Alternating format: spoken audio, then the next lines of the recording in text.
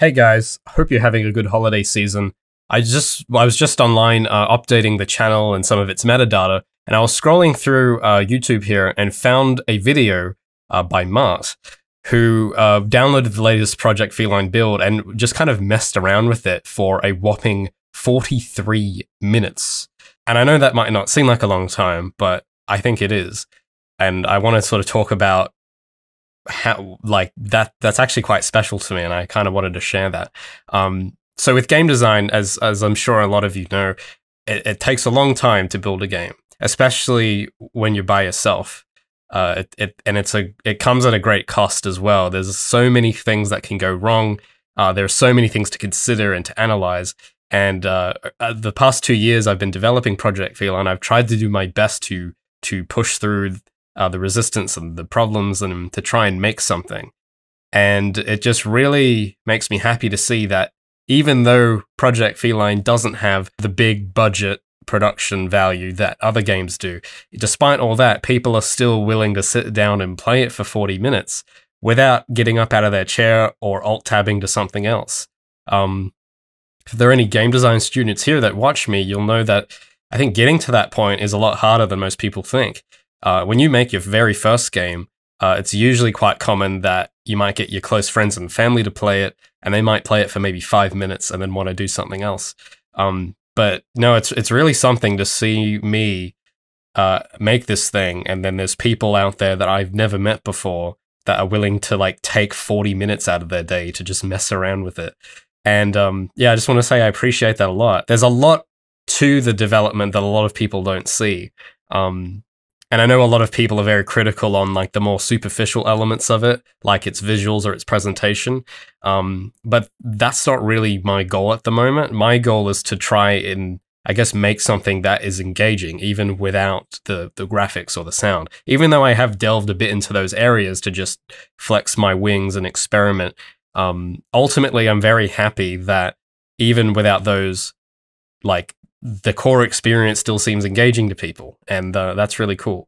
So I want to thank the people that can see past those rough edges and are having fun with this thing. I also want to give a thank you to the other people as well that have been playing the game for a while, like Psychoclasm. He's been making a lot of videos about Project Feline, and to all the speedrunners as well, like the guys on my Discord, for, you know, consistently trying to one-up each other and participate in the community. I really appreciate that sort of thing. So with that said, I guess wanted to sign off with that for the year and just say that I know it's in its rough state. There's still a long way to go, believe me, very long way to go. But thanks to everyone who's sticking around this early and is interested to see where this might go. And yeah, I just want to give a thank you as well to my Patreon supporters who have been helping me to make the devlog videos that you guys can watch. It doesn't necessarily go towards the game, but all of that support helps me document everything I'm doing. Because a lot of people will often just, you know, make the game in private in their basement and no one will really hear about it.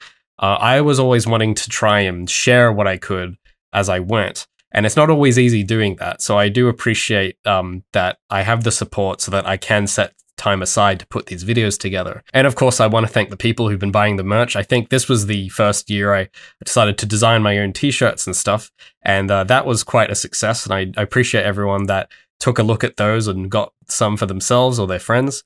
All of that really helps me to continue developing the game, and also the people that have just been following it on the Discord and on YouTube and everywhere else. So if you want to see where this will go next, because there's a lot of things I want to try, and there's a lot of plans I've got for next year.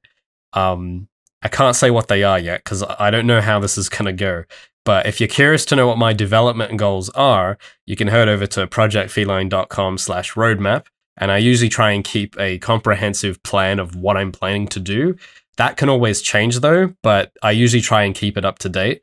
And if you want to see what progress looks like, I've been streaming a lot on Twitch lately, so if you want to see the progress I'm working on before the devlogs come out, you can go follow me on Twitch, link down in the description, and also follow the new social media pages I've made for the game, the Facebook, Instagram, and Twitter pages if you want to catch notifications, unless YouTube somehow doesn't notify you, which has been happening. And yeah, so thanks so much for an amazing 2020 for my game. And I hope that next year will be just as awesome, if not more. So thanks for sticking around. I will see you next time.